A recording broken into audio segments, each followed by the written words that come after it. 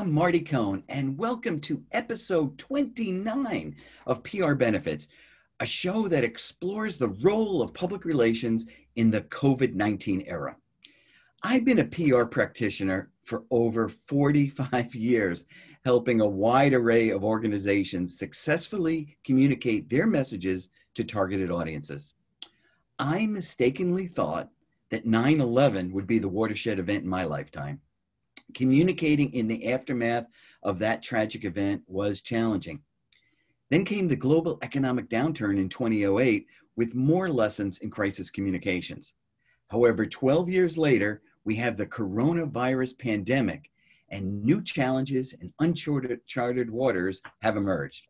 My guest today is LaTricia Woods, president of Mahogany Zahn Communications in Chandler, Arizona. Now, let me tell you what I've discovered about her.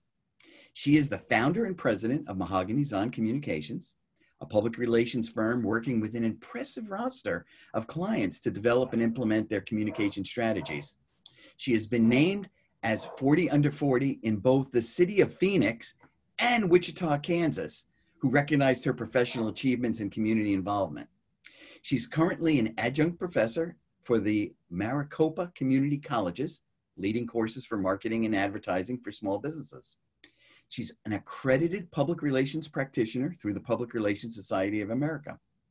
She's achieved a Bachelor of Arts degree in communications with an emphasis in public relations and a Master of Arts degree in organizational communication, both from Wichita State University in Wichita, Kansas.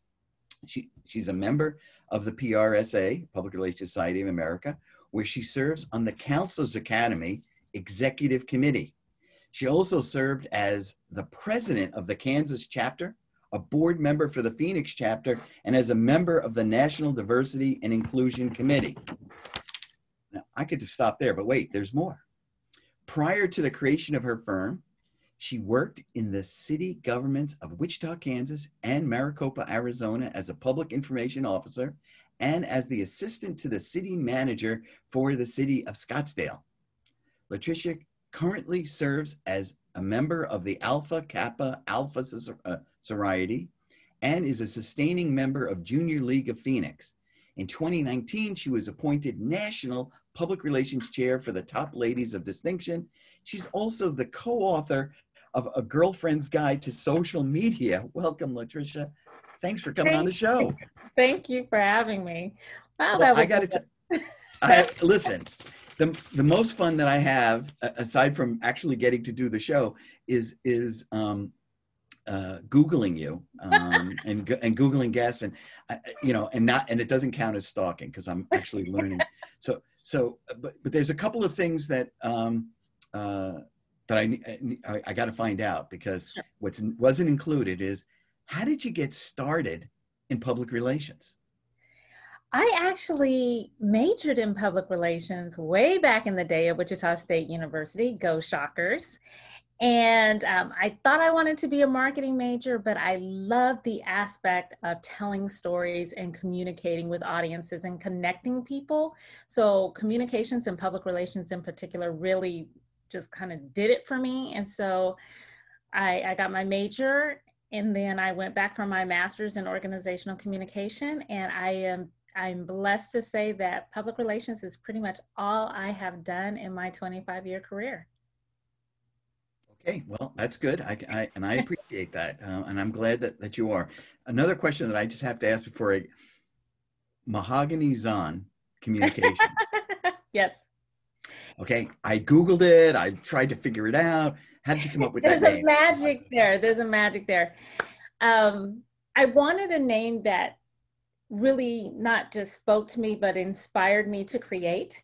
So when Mahogany Zahn came together, mahogany is a really beautiful wood that's very strong and functional and just really beautiful inside and out. Zahn is short for Xanadu, and not the movie, but the creative mythical place in the poem Kubla Khan that describes Kubla Khan. And so for me, Mahogany Zahn was strength and creativity comes together to create a beautiful connection. So that's how we got Mahogany Zahn. Okay, I love it. Thank you so much. It was like I couldn't find it anywhere. You might want to add that to your website. It Just to, actually just is hidden on my about page, but we're doing a ah, redesign, so they may have done something. But yeah, it's hidden okay. on my about page. There's Okay, a good. little, because I used to get that question a lot after, how do you pronounce it? But I wanted to make sure that while I love the movie Xanadu, it was not named for that. Okay, fair enough. All right, so now I'm going to take you back into history. Okay. I want you to think back to pre-COVID-19. So that's about 9 months ago. What Yeah. what would you consider some of the highlights of your pre-COVID-19 career? Wow, some of the highlights. Definitely creating strong communication strategies. When I served in Wichita, Kansas, Scottsdale, Arizona, and Maricopa, Arizona, I actually received awards for work that I had done in Scottsdale, Arizona.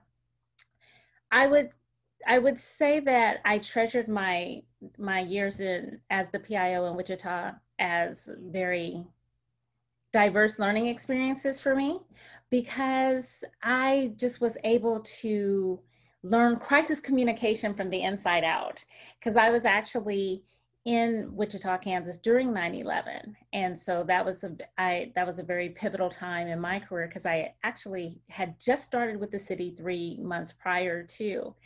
So being there for that, being there for SARS, because one of my departments was the airport. So SARS, which was kind of the precursor to what we're experiencing today, those were really pivotal times in my career. And then from there, you know, and what was great about Maricopa was it's a new city that was building its brand and telling its story. So being on the ground to help with that. And all of that just kind of propelled me to want to start my own business and help other organizations tell their story, connect with their audiences, build strategy, develop their awareness. And that's what I'm able to do with a very diverse level of clientele right now. Okay, very good. So, all right, so now let's segue to now. Now. Yeah, what are you doing for your clients during COVID-19? Well, that's been really interesting actually, because when COVID first happened, I, with probably every other business owner, was like, how is this going to impact my business? And is it going to impact it negatively? And what's going to happen to my clients? Because we didn't know what we didn't know. And I have always had a very diverse clientele where people were kind of like, you don't really have a niche. You're kind of here and there, and small business, retail, and nonprofit, and education. There's no rhyme or reason. How does that work for you? And when COVID hit, it really became beneficial because where one industry kind of took a break because of COVID, others kind of stepped up and said, this is what we need to do. We need to build new messaging. We need to build new strategy. How do we go forward? So what I thought was going to be a huge turn down in our industry actually was very solid. It was very continuous as far as work product and new client business even. I think for me, what was most not beneficial, but what was most impactful during this time was the impact of COVID, immediately followed by the impact of George Floyd. And so for my company in particular, it was two crises in one. So while I had clients that were very focused on COVID communication and crisis communication for COVID, I had others that were very focused on crisis communication and multicultural communication because of George Floyd and the racial injustice that followed. So the month of June and July were like a blur because it was the combination or the collision of both of those episodes. And while my clients were trying to figure out the way to go, I also had colleagues who would call and say, I really need to talk to you, or I really would like to get some ideas on how to talk to my clients about what is going on and how they can position themselves, because a lot of corporations wanted to come out and just say something and do something, but they didn't know how or when or where to start or how to be authentic. So having that opportunity to provide help and counsel to my colleagues was very beneficial as well. And what I have told them and what I have practiced with my clients in both realms is, as PR counselors, it is our duty, it is our job, it is the expectation of our clients that we are their conscience, because we see things that they do not see, because they're focused on their business and they're focused on their day-to-day. They're not seeing things at the level that we do, because we're looking at things through several different lenses.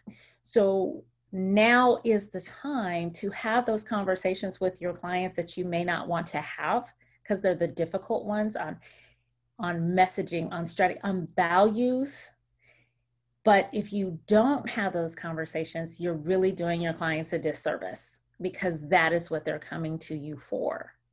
So even for colleagues that are not in agencies or have their own companies but are working in-house, you're still that conscience for your company, and you still have to propel them to get them where they want to be. Because for COVID or racial and social injustice, this is the time where companies decide what side of history they're going to be on.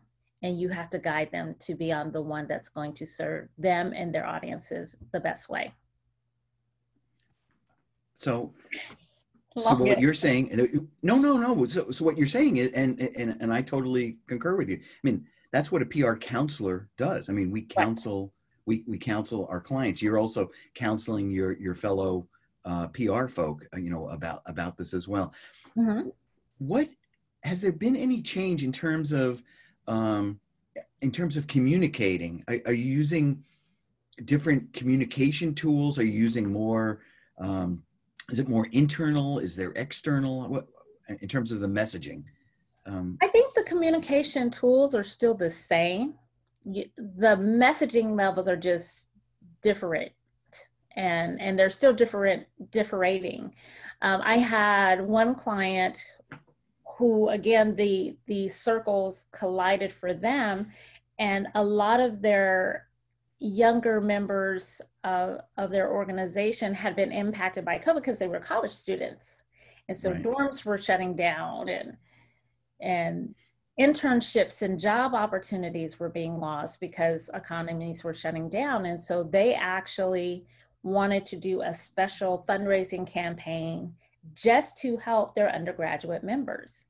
And it was really interesting because they were able to engage members that may not have given to the foundation before, or had given once and was like, okay, I'm good. But because it was something that was driven by, I want to help these young men who have been impacted by COVID, get to where they are okay and help them to get to a place that they can sustain themselves. That was very powerful for them. And I remember when we launched that the Sunday right before Memorial Day, and right before George Floyd. And we were like, okay, it's Memorial Day, and we might not get a lot of donations and applications from the undergraduates because it's a holiday. Within the first 24 hours, 200 undergraduate members had applied to receive a grant. And we were like, okay, by the end of the week, that had doubled. And so it was great that it was a month-long campaign. It was called Brothers for Brothers. They raised over $100,000 in 30 days to match funds that they already had set aside to, in totality, donate over $400,000 in grants to young men across the country. And these young men were using it for utilities or to help pay their rent or, school expenses. But, just to see that kind of outpouring, those were the kind of messages that we were creating during the start of COVID that really showed that even in the midst of a pandemic, you can still create great strategy. You can still move the needle forward. You can still build connections that help organizations connect with their donors, with their audiences, with the people that they serve, or help companies connect with their clients. So there's still messaging to be done. To your question, the platforms that we use are still the same. We may use a little bit more of non-traditional and a little less here and there, but it's still the same tactics, it's still the same strategies, but with a new emphasis, because we're dealing in a very interesting time. For sure. But so what's interesting is, you really have these two things happening concurrently. I mean, yes, COVID in and of itself, that would set a certain messaging. Then you add the social injustice messages, and that's again, and then they do come together. I find that in terms of the media, again, we're limited in some ways, in terms of the traditional media. I mean, they only have so much bandwidth, right. But to come up with stories that, again, pre George Floyd. So let's separate that a little. So you're dealing with COVID, and everything had to be, it had to have a COVID yes connection. Yes. And then along comes this horrific event with George Floyd, and then suddenly there's new messaging, and there's a new emphasis. So you had these two things happening, and then just looking back, then kind of the social injustice dipped while COVID came back. Right. But social injustice is still there. I mean, I think that, my hope is that after January 20th of next year, that we'll be able to. You're in Arizona, so we're still counting. Hopefully what we'll be able to do is come back to the table, mm-hmm. and have meaningful, not only discussions, but also actions. Mm-hmm. I think that's really the key thing. It's one thing to counsel. Well, what we're doing is you're making your clients aware of the issues, and that's what PR people do. But it's also helping them take suitable actions. So that leads me to my last question, which is, what do you think the role of PR, public relations, is going to be when we emerge from this COVID era? I mean, I know it's a while away, because regardless of what they're saying in the funny papers, the vaccine, there is going to be a point where COVID hopefully will be under control. What do you think the role of PR is going to be in that case? Any changes? Have we enhanced the profession? I would hope we have enhanced the profession. And I'll split the two up to say why I hope.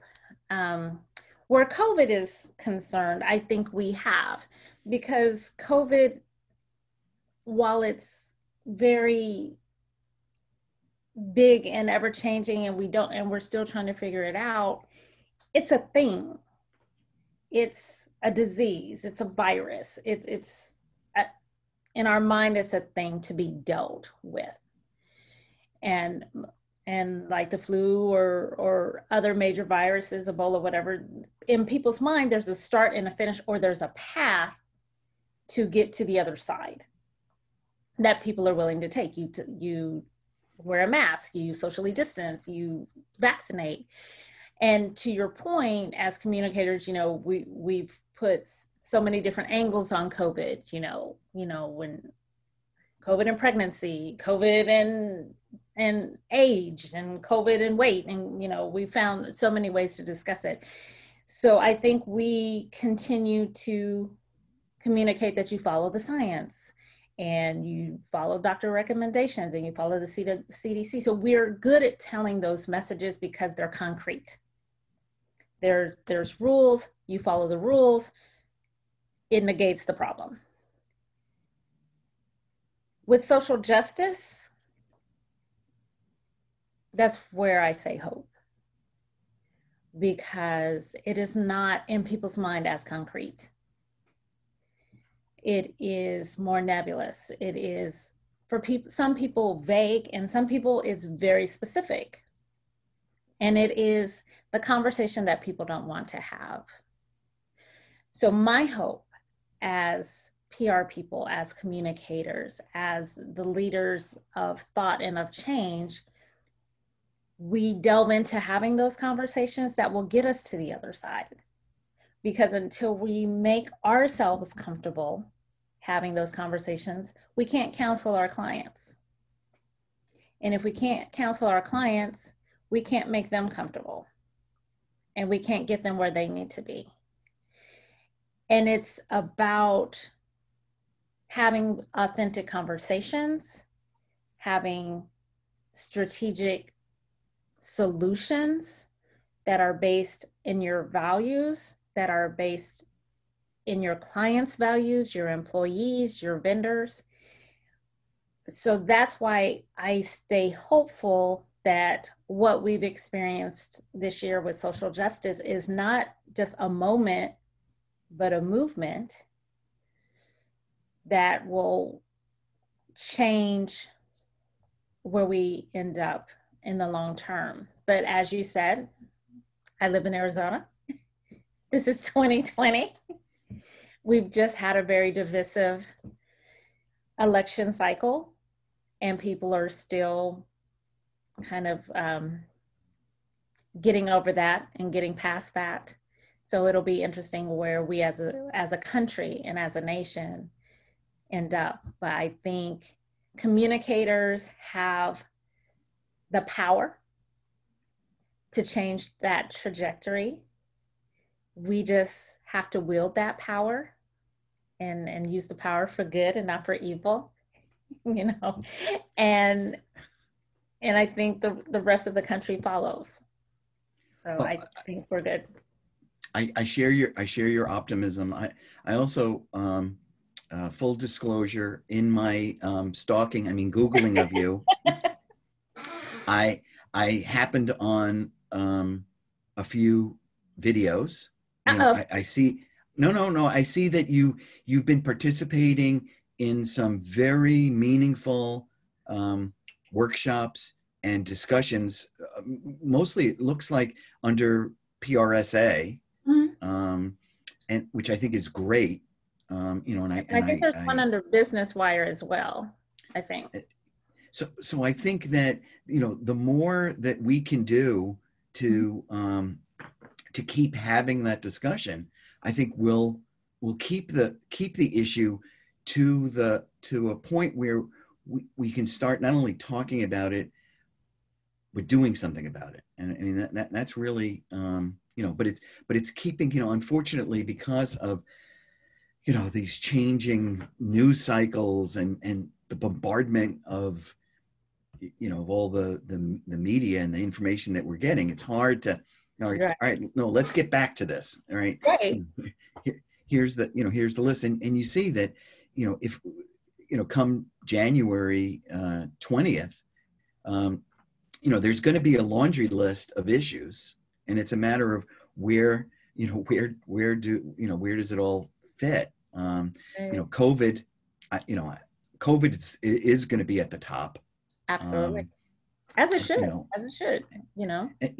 and coming up with some, you know, solution to that, but also getting into these, you know, these very, very important issues. And frankly, you know, these are things that, as PR folk, you know, I don't want to say that we didn't know about it, because we did know about it. It's just that now we're able to talk about it more, and hopefully this will be the time that we'll see some change. And to your point, I think one of the reasons why the social justice issues were so different this year because you know, we've seen these scenes before, we've seen these news cycles before, but to your point, COVID made the world stop. And where before you might have seen a blip on the news as you were rushing off to work, and then you're coming back home and you're preparing for dinner and getting the family set, you were able to see it and then put it out of your mind. When George Floyd happened and Breonna Taylor happened and Ahmaud Arbery happened, we were stuck at home watching TV, watching social media, not moving. You know, most of the country was on lockdown. And so there was nothing people could do but tune in. And so there was no getting away from it because it was on a 24-hour loop. But like you said, where we go now, definitely with a new administration, there's going to be a laundry list of things, COVID being at the top, because the health of our country has to be paramount. And just earlier today, I heard 45 of the 50 states are seeing record increases again. So we definitely don't have this under control. But after that, after we heal the physical health of the country, how do we deal with healing the soul of the country? Amen. And, you know, something that you said, though, just sparked, you know, the other big change I can say over my career is really the advent of the cell phone. Mm-hmm. I mean, that was really, I mean, if you think about in terms of George Floyd, mm-hmm. It was that video. Yes. And then, you know, the fact that it got out through the social, I mean, that was now without that, it would be, you know, those things were happening, but we didn't know about them. But now everyone is reporting, everyone's walking around. And I think we're very much aware, and you go to events or you go anywhere and people are immediately pulling up their phones. And I think that something that I tell, you know, when I'm consulting with clients is, you know, first off, nothing that you do is going to escape public scrutiny. Mm-hmm. That's gone. And you have to accept that and then use it. I mean, so that the power of citizens with cell phones, I think, was very evidenced by George Floyd in terms of keeping the issue to the forefront. And we just have to, you know, bring it back. And to your point, it was also the cell phone that was very pivotal to bringing this case with Ahmaud Arbery to focus, because there was video footage that had been tucked away somewhere, and someone leaked it to the media, and it was somebody's phone video of the killing of Ahmaud Arbery. So, like you said, not only are we walking around experience this where we have video cameras in our hand no matter what, and so clients have to be aware that there's always the possibility of actions to become public. And so if they continue to practice and think that way, they stay on the side of not having to deal with the aftermath of a video coming out, as a lot of companies have found out the hard way. But it's just another tool in the toolkit. You know, there's some people that still feel that social media is a toolkit in and of itself, but we always like to say that it's a tool in a larger toolkit that should be grounded in strategy and research and planning, and, you know, tied to not only your business strategy, but your company values. Absolutely. Thank you, LaTricia. LaTricia Woods, president of Mahogany Zahn Communications in Chandler, Arizona, for being on the show. All right, thank you. I know. First my name, then the company name is just, there's a lot going on. It's okay. It's all right. It's important for me to get it right. And I thank you for coming on the show. I also want to thank Rich Mellinson at BCTV for helping to edit the show. Rachel Cohn, my daughter, who's a professor of art at Ball State University in Muncie, who's giving me technical assistance on the podcast, and also Twin Musicom for the music Hat the Jazz that you hear at the beginning and end of the show. I'm Marty Cohn in Vermont. Stay healthy.